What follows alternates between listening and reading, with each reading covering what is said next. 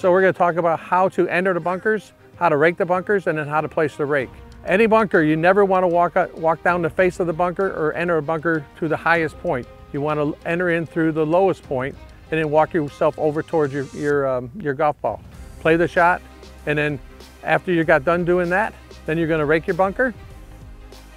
If you look at this rake here, how that's positioned, it was just put on the outside.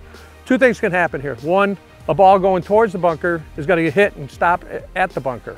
The other thing is for our maintenance crew, when they're driving around mowing, now they got to get off, move that rake, and then put it back in. So proper way of entering or putting the rake in there after we finish raking, again, is to put the head all the way in, making sure that the handle is inside the bunker.